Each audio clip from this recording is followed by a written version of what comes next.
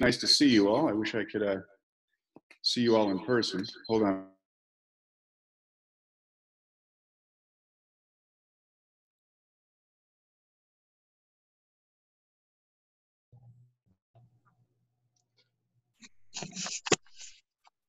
You're muted, Mr. King. Now I think that's better. Thank you, Ms. Prasad, for letting me know that I was muted. Welcome, everyone, to the Town Hall for Cottonwood Oak Creek School District regarding our online program for the fall semester of 2020, going to 2021. I want to thank you all very much for coming here tonight and to pay attention to see what we're doing. We're going to be looking at some questions, going through those questions, answering them, showing you exactly what we're looking at doing for our online platform, and communicating to you the next steps that we are facing as a district. What I would first like to do is, if you could all mute, that'd be great. I'm just a little bit on track. And if you drop down, we have to. And guess what? Here we go. Okay. So the first thing I want to say is our district right now, like all districts across the country and across the world right now, are facing something that we've never seen before. It has been dramatic, it's been impactful, and I'm sure all of you, to one degree or another, has been impacted.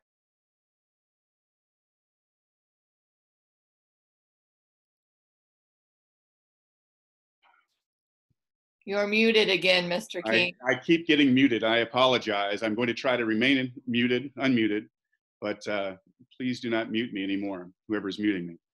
So let me start over. I apologize. I want everyone to hear exactly what I'm saying. Thank you all for coming here tonight to participate in this town hall about the reopening and the next steps for our district here in Cottonwood, Oak Creek.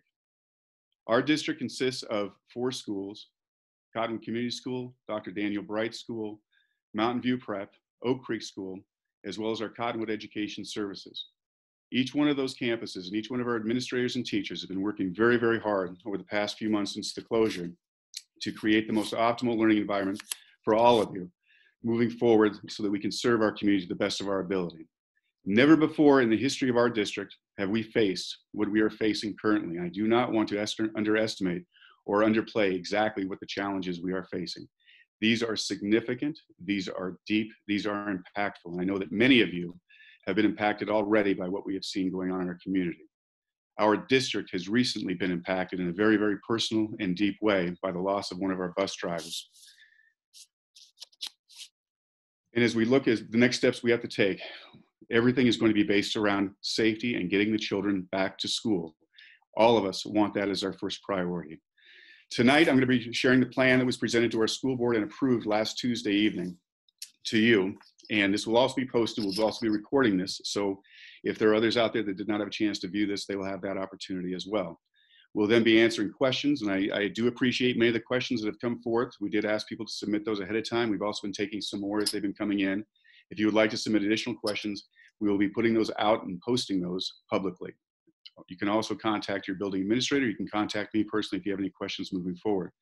I hope much of the presentation that you see tonight will be answering those questions.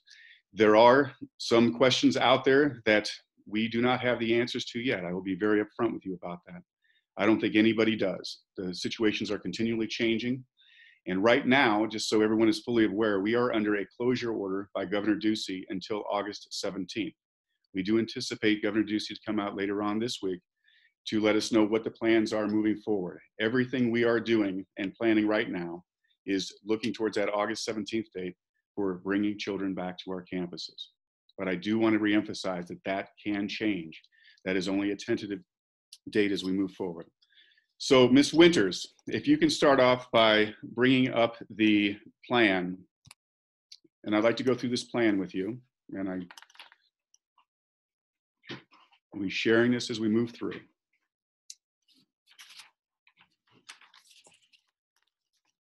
So the key thing that we are looking at doing is maintaining the connections between our schools and our community and our children that we serve. This is vitally important. Any kind of online learning that we do is only as good as the connections we can make between our classrooms and our teachers and our homes. This will not be easy.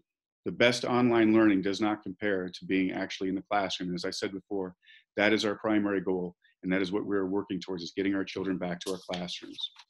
First slide, Ms. Winters. So that we want to show you what our priorities are first and foremost. And again, this was presented to our school board. The first one is safety.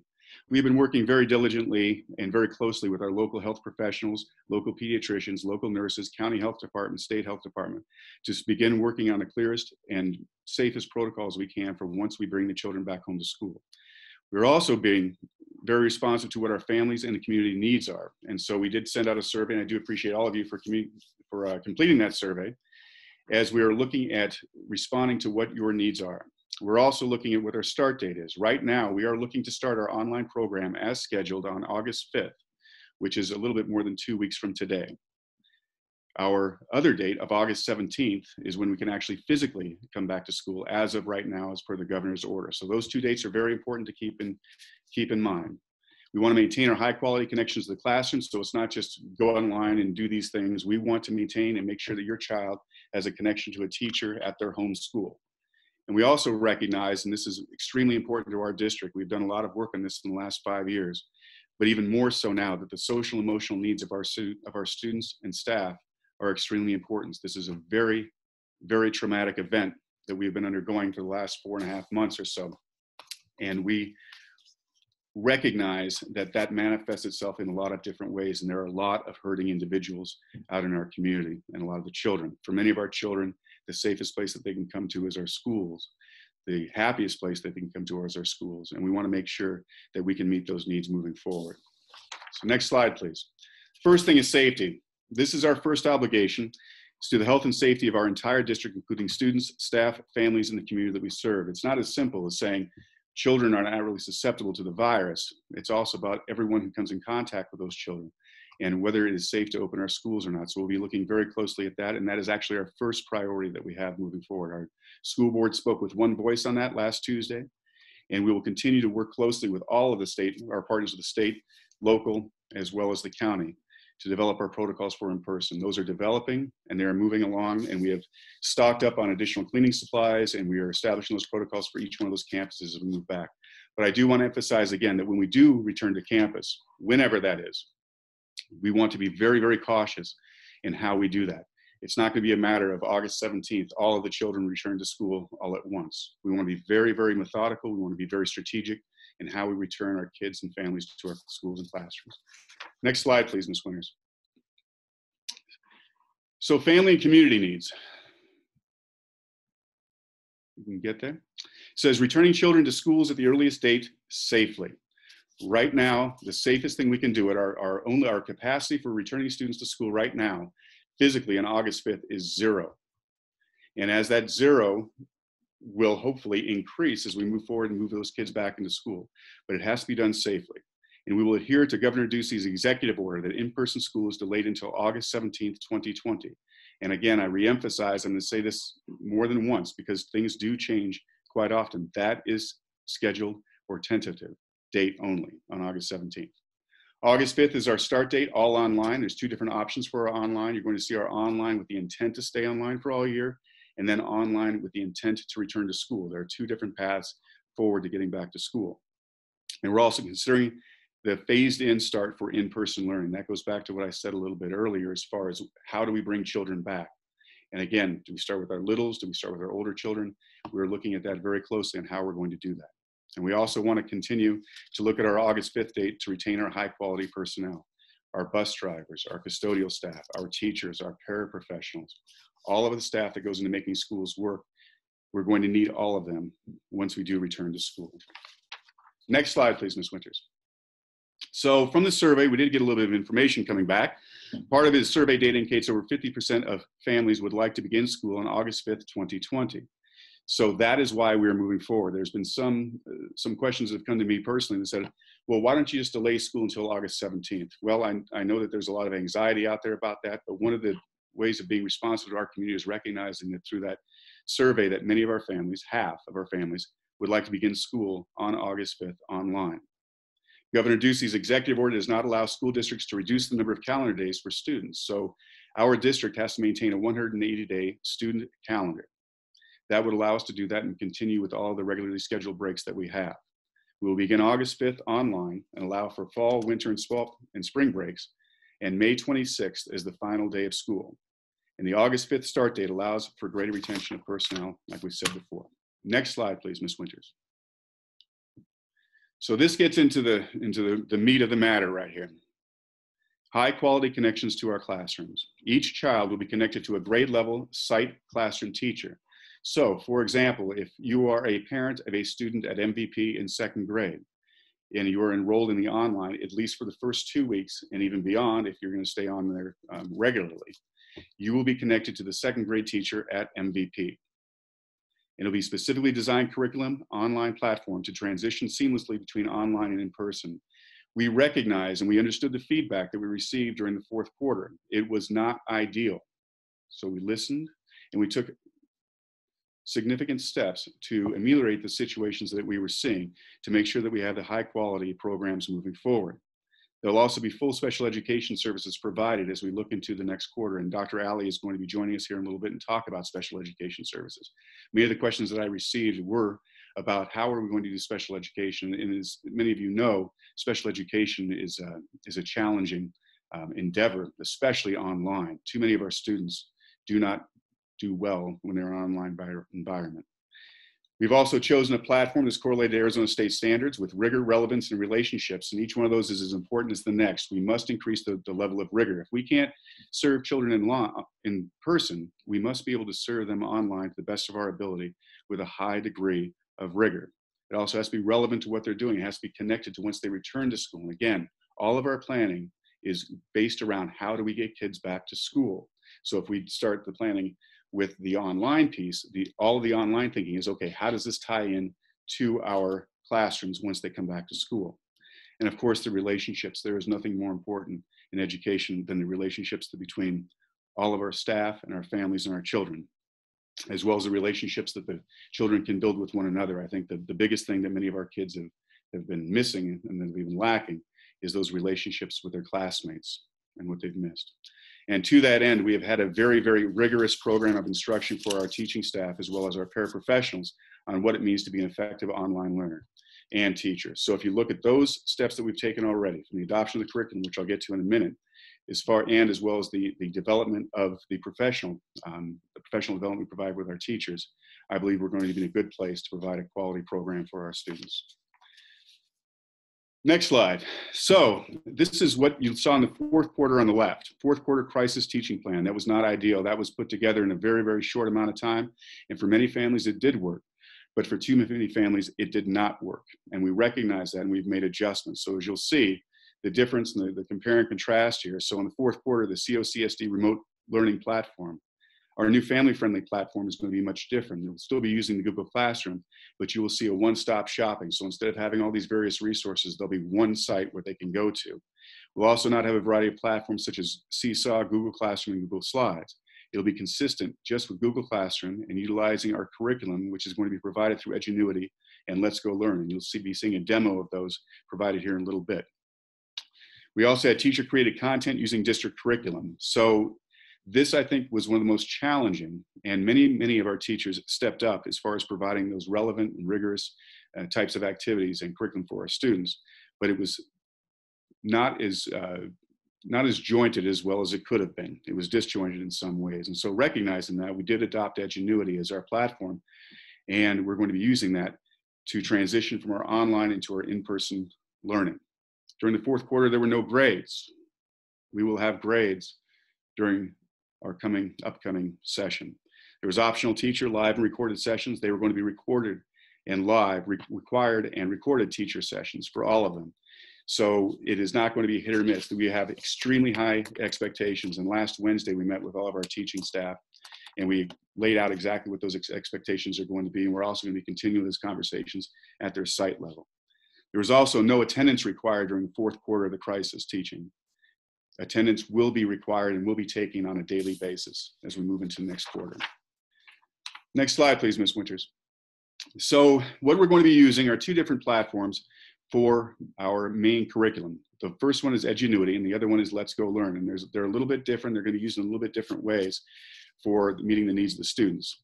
So the Pathblazer K-5 comprehensive program includes ELA, which is English, math, and supplemental science and social studies. And the MyPath, which is for 6 through 8, includes a comprehensive curriculum in all subject areas. So again, this is an online platform. We reviewed many platforms to see how relevant they would be, but also how engaging they would be for our kids and families. We convened a task force that was headed up by our administrators as well as teachers from across the district who also had students in our schools, so they're also parents, to look at what those different platforms were and how specific and good they would be for our students. And that was adopted on Tuesday night. Edgenuity was adopted along with Let's Go Learn on Tuesday night. They're standards-based and skill-based, so they're correlated to Arizona State standards. There are formative and summative and diagnostic assessments available. So this is going to be absolutely key. As we move forward, if you think about it, many of our students will have been out of school close to 5 months. And many students have been working diligently at home. Other students have not been so much for whatever reasons they are. But we need to determine exactly where these students are at so that we can help them gain their skills. There's going to be a loss for some, there might be a gain for others, but we do anticipate that there will be some remediation that we're going to be needing to do with our students. We're also took into consideration special education, IEP, adaptive interventions. And that's one of the reasons we're looking at Let's Go Learn. Let's Go Learn is going to be a supplemental program for use with students with IEPs. They'll also have the Edgenuity, but one of the key pieces that our special education teachers are doing are working with our gen ed teachers to provide that level of instruction that they're going to be needing. And so that's why we've invested in both the Edgenuity as well as the Let's Go Learn. It can assess student and classroom progress at the site and district level, so we're going to be monitoring very closely what we're seeing with those. And as you can see, there were significant costs associated with both of those, $140,000 for Edgenuity and $8,000 for Let's Go Learn. And that's funding that we took from our CARES Act dollars, which were specifically designed to provide those additional resources for districts. And we're also looking at creating that seamless transition between remote and in-person learning. I'm going to emphasize that again. The goal of this district is return students to school at the earliest date possible. So you're going to be hearing that a lot as we go forward. And for some, it may mean they'd like to stay out a little bit longer. And that was one of the key questions that we've had from people. If I start in the online, can I go back to class? And absolutely, that was a requirement. That is a mandate, not only from me, but also from our school board. They want that level of flexibility because there are levels of concern across our community that range from just sending a child back to school immediately to perhaps waiting until the fall, November, December, or whenever they are ready. So everything we're doing is planning around making that transition as seamless as possible. So as you can also look at the model summary, online start. So there's two different options right now for our online education piece. One is with the intent to return to campus at the earliest possible date. The other choice is for the full-time online. So this will expand from through K through 8 and pre-K through 8 special education for both of these. They'll both start on August 5th, online with the intent to return to homeroom as soon as safely as possible. The other will start with the intent to remain online for an extended period of time.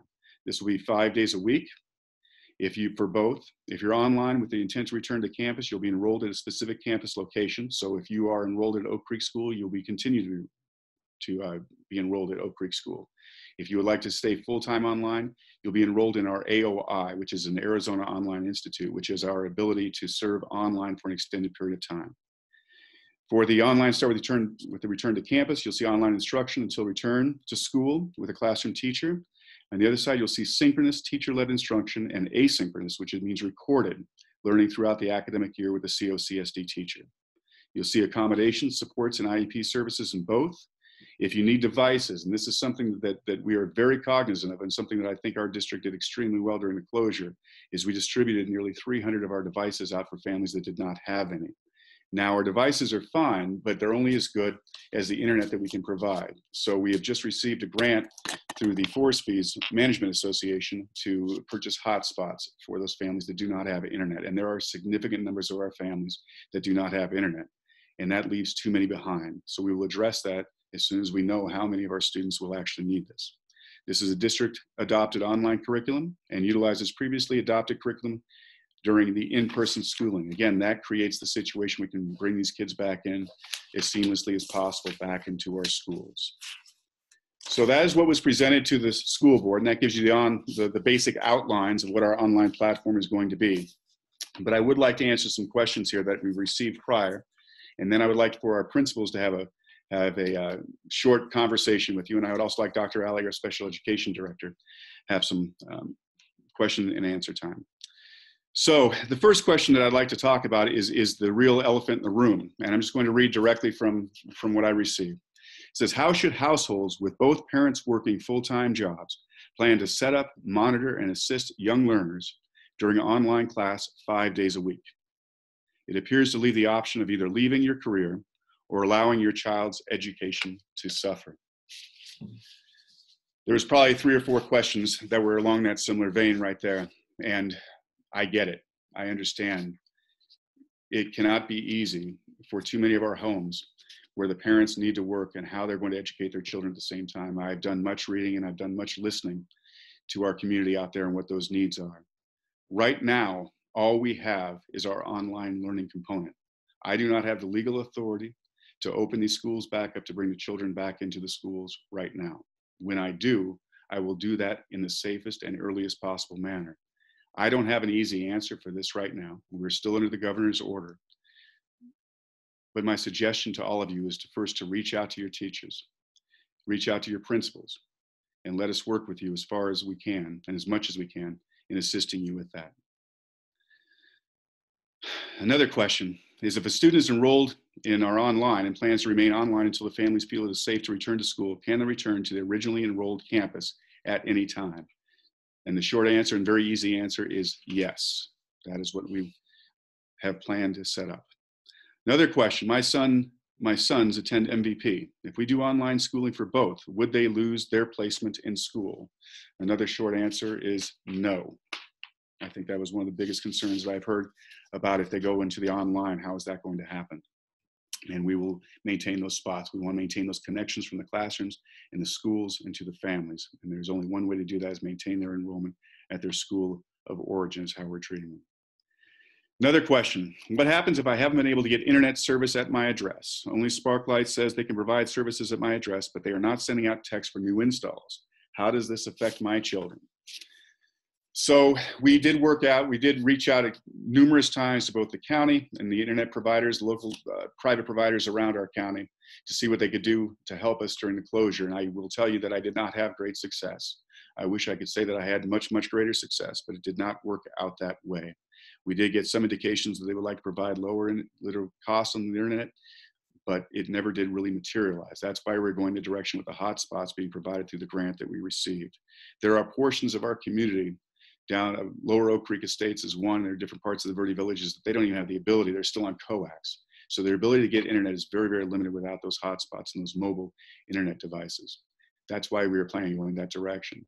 We'll be able to purchase plans. Kathy Epperson, who's our technology director, has been very diligent looking at those plans, as well as how many hotspots we'll be able to provide. So if you need a hotspot, and I assume that most of you that are on this tonight probably do not need a hotspot, but if you know families that are in need of that for educational services, please let them contact us and let us know that they need it. The teachers will be asking that question when they're reaching out the phone calls. Some of you may have already been contacted by your teachers, and that should be one of the questions that they're asking you. It is an extremely worrying concern that I have. I do not want to leave any child behind. I do not want to lead or to create more inequities in our system. But all we can do is strive to get better in that area, and that is what we are doing. Another question, is there an option to do full on-time learning? That is correct, yes. So this question here is about students with disabilities, and we have spent much time. Dr. Alley will be speaking about this in just a little bit. She's our Director of Special Services. But here it says, what about children with autism or other disabilities? As I said before, many of our children that we serve in our community have the greatest challenges, and they will not be left behind in the plan that we are doing. We are constantly talking about what we can do to meet their needs. As a matter of fact, Dr. Alley met with the governor's office, and we have received initial indications that we may receive waivers to serve our highest special needs children in person. So we are looking at what our capacity will be to serve their needs. And she'll be speaking that in just a little bit. Another question, what are the requirements when students return to school? Will masks be required, and will they get all extra classes like STEM, PE, art, and Spanish? The purpose of this town hall today is not to talk about what the reopening will look like. We will be presenting our reopening plan at our August 4th board meeting, which is a little bit over, actually it's 2 weeks from tomorrow.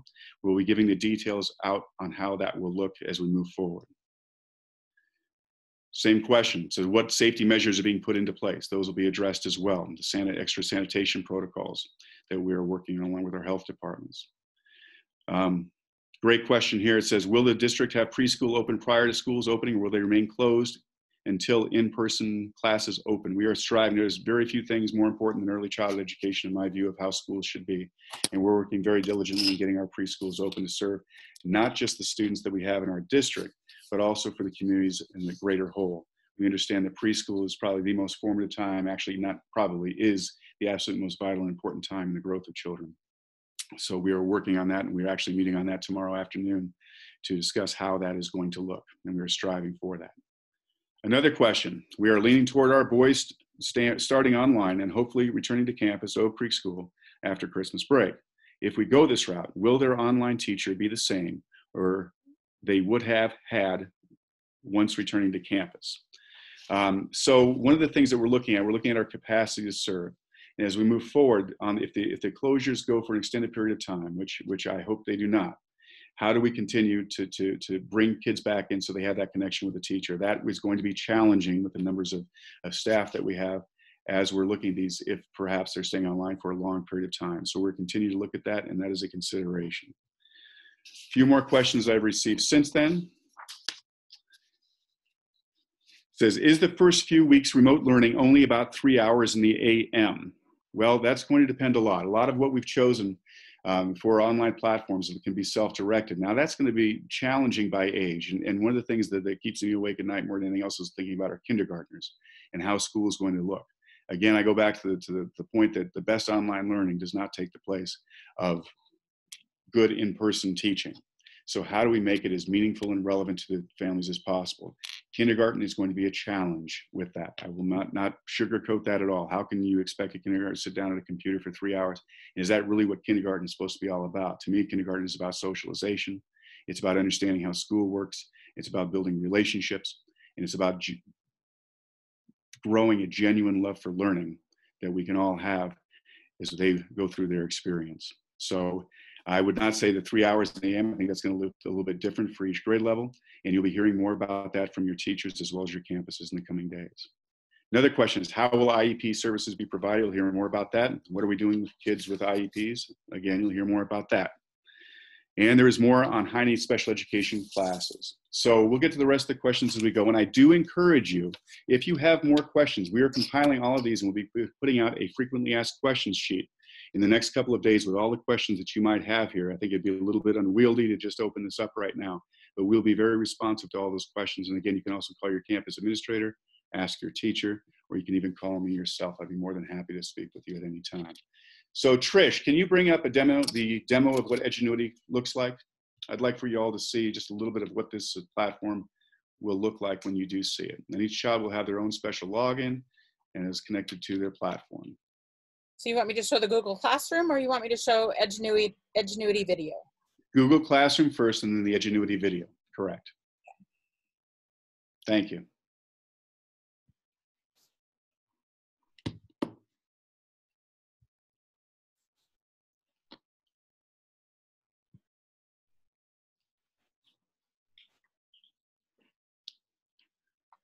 So as you'll see this will be done on a daily basis as far as the lesson plan, the daily attendance sheet. Now we must keep track of the attendance records, and we've been working closely with a partner district down in Dysart to follow their protocols and how they've done this. They've done this for a number of years, so we have taken their lead in many ways. This will be documented by the families and the parents and then submitted to the teachers electronically in some way, and they'll be kept at the district office or at the school site level in case anyone from the Department of Education would like to see them.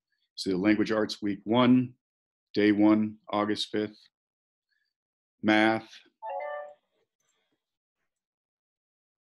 So it is basically one stop. There is only one place that a student would need to go to find all the resources that they'll have at their fingertips. And you'll see this is for kindergarten.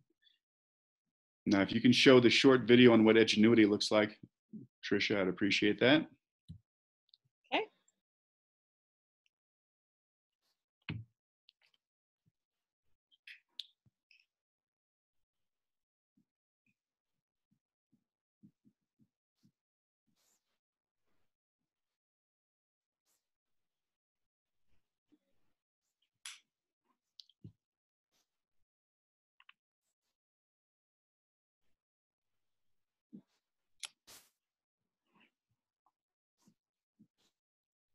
Is there sound? There you go. Thank you. Hi, you know me. I'm the kid who sometimes struggles in school. I used to have a really frustrating time, but things got a lot better when my teacher introduced me to Pathblazer. Pathblazer intervention software really helped me and the other kids in my class who struggle with math or reading. In Pathblazer, my teacher started me out with a short test called a screener. It found my top performance level. Then I took another test called a diagnostic that found the holes in what I know and built a set of lessons just for me. The lessons help me fill those holes and catch up to grade level. Pathblazer lessons are full of fun video, audio, and animation, and it was really easy for me and my classmates to learn how to use the program. Pretty cool, don't you think? Best of all, Pathblazer grabs and holds our attention and keeps us focused and wanting to learn. And guess what? It really works. My teacher can make reports to help keep track of my progress, adjust my lessons, and keep me heading in the right direction. At the rate I'm improving, I know I'll be way closer to grade level than I was when the year began. Pathblazer, it's learning accelerated. So the Pathblazers for the K6, K5, there's also the 6 through 8 component. So it'll be adjusted to each individual student's level. The videos that you'll see, some of them will be coming from Edgenuity, but there will also be the videos that are created by the teachers. Again, those connections. This is not just a fire and forget program where kids go online and there's no teacher involvement. That would not be good for our students. That would not be good for our schools. So that's what we're looking at moving forward. Across the board, if you would like to look at the AOI, as far as the full-time, there'll be another meeting tomorrow night on those that would like to do the full-time AOI, if they feel as though that's the best choice for your child. So I encourage you to take a look at that as well. Right now, I'd like for each one of our principals and Dr. Alley to just talk a little bit about the things that they've been working on, the things that they're excited about in the school year. And we're going to start with Miss Rhoda from Mountain View Prep. Are you ready, Miss Rhoda? You're always smiling. I appreciate that. Yes, thank you, Mr. King. Thank you guys. Thank you, parents and families, for joining us.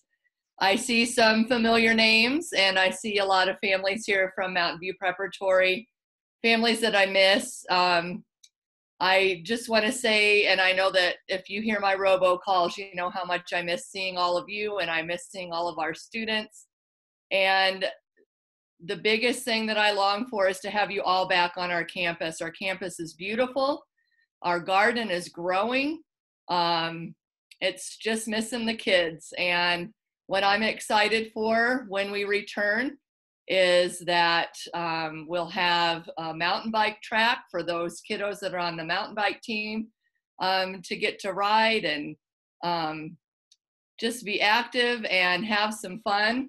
I know that over the summer I've been, and all of the administration have been working on figuring out what's best and what's safe for our students. And I know that this is the right path for now. And I know that MVP teachers have the best interest of all of our students at heart. They miss all of you, and they're going to do whatever they can to make this learning experience a great one. So I look forward to hearing from you. Please reach out to me.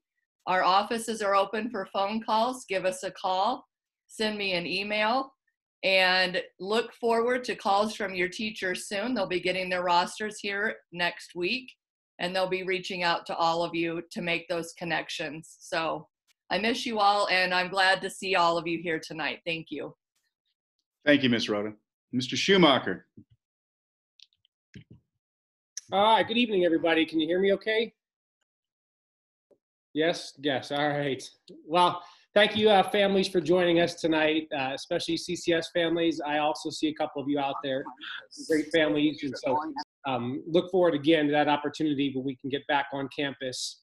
As usual, it's been a busy summer at CCS. We've had a number of teachers win grants through things like the Fiesta Bowl or Donors Choose.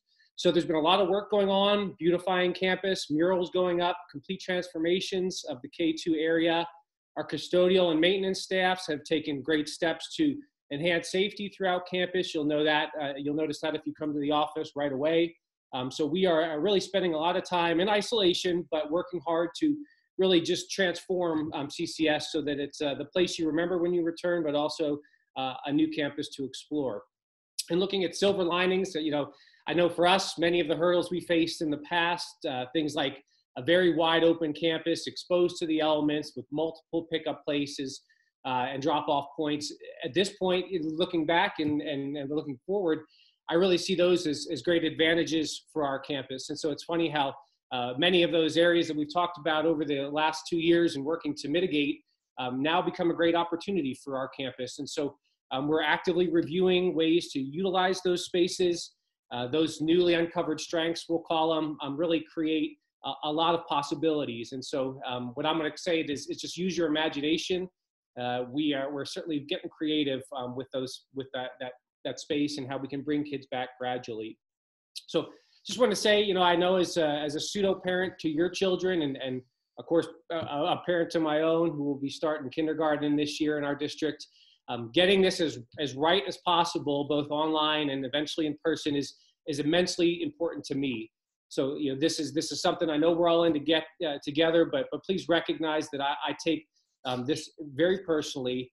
Kids have to be in classrooms and have to be in classrooms or some sort of instructional format on campus, but we have to make sure that those classrooms are safe for everyone in our learning community. It's not just what happens within the walls or outside the walls of CCS, but it's how that ripples out into our community. We're a community school, and I recognize that. Finally, I'll wrap up here, but I do want to take an opportunity just to put this bug in your ear. Many of you may have heard, and if you didn't, we did lose our registrar and attendance secretary, Rhonda Baker, very quickly and just horrible, really, over a very few period of weeks. And so just please be patient with us as we look to find a solid replacement. We're hoping that's going to happen sooner than later. We will have the office staffed from 8 a.m. to 4 p.m. every day this week and next, but there will be some volunteers in there kind of mitigating some of the personnel trainings and things that we have going on. So be patient with them. Know that I'm always accessible. I will get back to you very, very fast if you send me an email, call. Just work with us as we work to find the best person to replace her, because that's a critical linchpin between us and our learning community as a whole. Finally, just look to hear from an email from me, get to receive an email blast on an open house and when you can expect to hear from your teacher within the coming week. Remember, once again, we're a community school, so please don't hesitate to reach out if you need anything at all. We may not have the answers, but we can certainly work together to find the best ones out there. Thanks, everybody, and I'm always available for questions if you have them. As always, very well said, Mr. Schumacher. Ms. Vaca from Dr. Daniel Bright. Are you with us? I'm here. Right. Hello. Good evening, everyone. Thank you for coming tonight. Ms. Erickson is on here with me as well. And in very unfortunate circumstances, DDB, we find ourselves in actually a pretty good place after COVID-19 when we return. We only had one teacher move out of state, so all of our staff will be back next year. We've added a position to 5th and 6th grade because we've grown. We have a brand new teacher in that position, and then we had Mr. Rell move from the middle grades down to the elementary level. So we also hired a new teacher out of Glendale up there to help Miss Edwards teach math. Our staff has been meeting throughout the summer. A group of us have been really studying and working with stress and how it relates to things like this. Many of our conversations have been around how to support families coming back in. This is a very unprecedented time. We haven't been able to really predict anything that's gone on with COVID-19. We all want it to go away very quickly. Unfortunately, that doesn't seem to be the case right now. So we're working together to try to figure out how our schedules can be maximized so students aren't in the hallway together, how we can use our grounds as helping educate our students when they come back. A big thing is Arturo, John, and Maria have been painting every single day. So we are fresh and new inside the building and the parking lot. But a big part of what we've been working on is how to support our families and how to work with our community to help support our families. So if there is anyone out there, I know I've already heard from many families, email, text, phone calls, all those things. The teachers have been fantastic. Please reach out to your teacher. Like the other two before said to me, or said to all of us, is our teachers are really working on how to get back in the classroom, and you should be hearing from them soon. So as we begin to start to think about our reopening plan, also think about your family and how you can help provide feedback for us into moving forward. And I truly appreciate all the communication that has gone on between home and the school. So thank you so very much. Thank you, Ms. Vaca. Ms. Prasad, Bow Creek School. So good evening, everyone. Shout out to my Roadrunner families. I was happy to see a lot of you here. And I know you've been emailing me over the past few weeks with questions and throughout the summer. I will continue to do a weekly video updating Roadrunners and their families. I will say I've got meetings scheduled with our PTO. We're looking at sustaining and building our PTO and continuing that and supporting our families. We are in a time of great fear and anxiety and worry, but we have to look at how we come together, and through our strong parent partnerships and our relationships in the community, I hope to continue to build that. We did get a grant, a school safety grant, to have a counselor who I have hired, and looking at how we can hold some more parent nights for some things going on as we progress in to that online setting, or if that sustains, or how it looks when we do reopen back.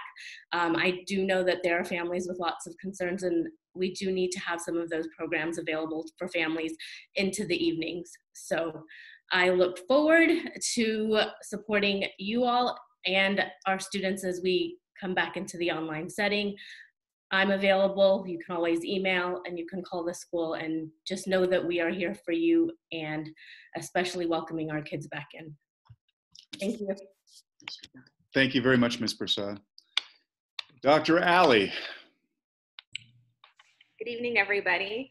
If I haven't met you, my name is Trish Alley, and I am the Director of Special Education Services for the school district.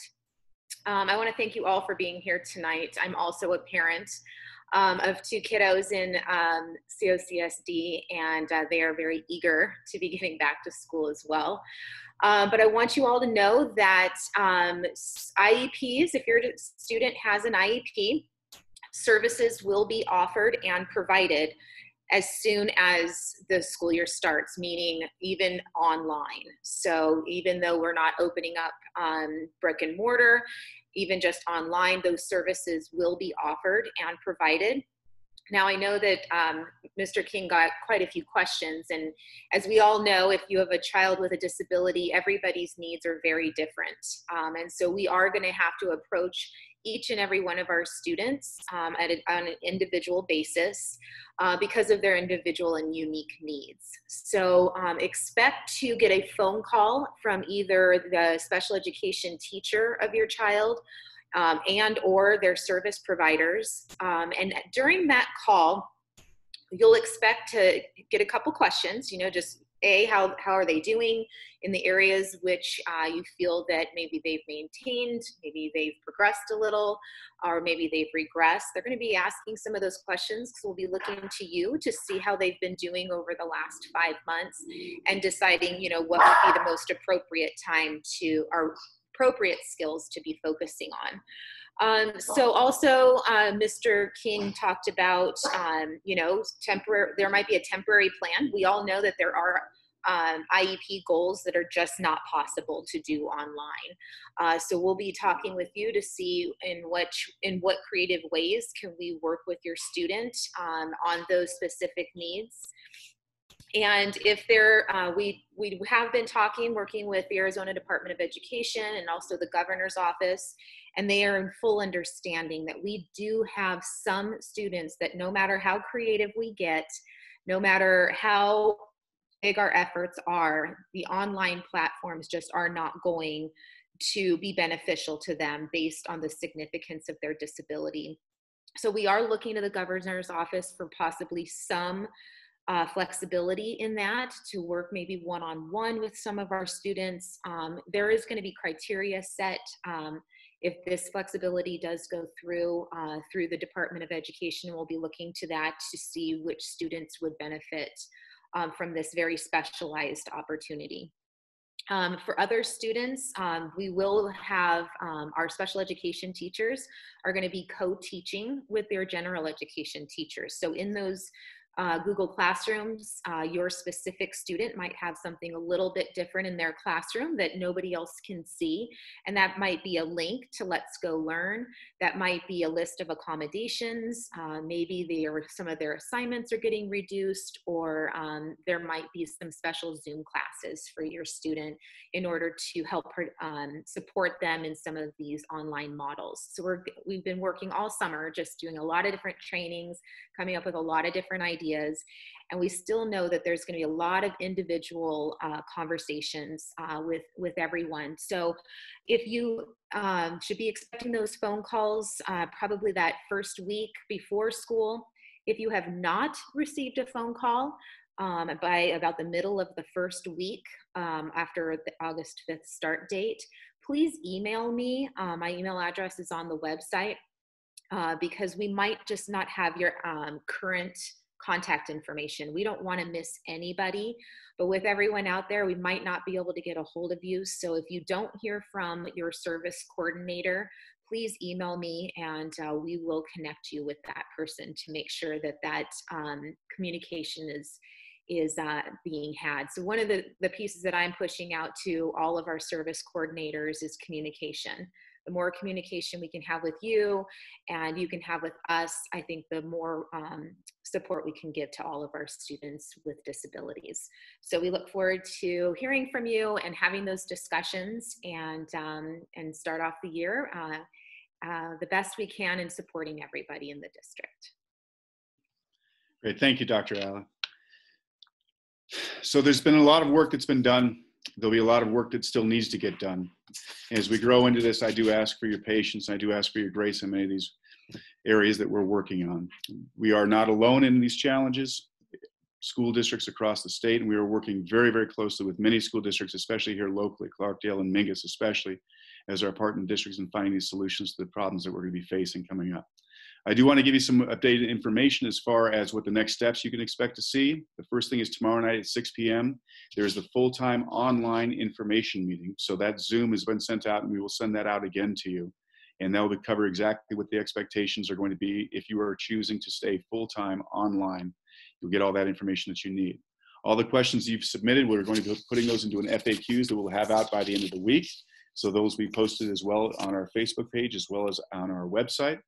On 8/4, that is our next board meeting, we'll be presenting the reopening plan as we have, as we look towards the reopening. Again, our emphasis and everything that we're doing and everything that we are speaking and thinking about is how do we get our children back to school safely at the earliest possible date. So I thank you all for coming tonight. And again, if you have any further questions, please send those to either your building principal or to me, and we'll work on getting you those answers moving forward. So thank you all very much, and you have a good evening. Bye-bye.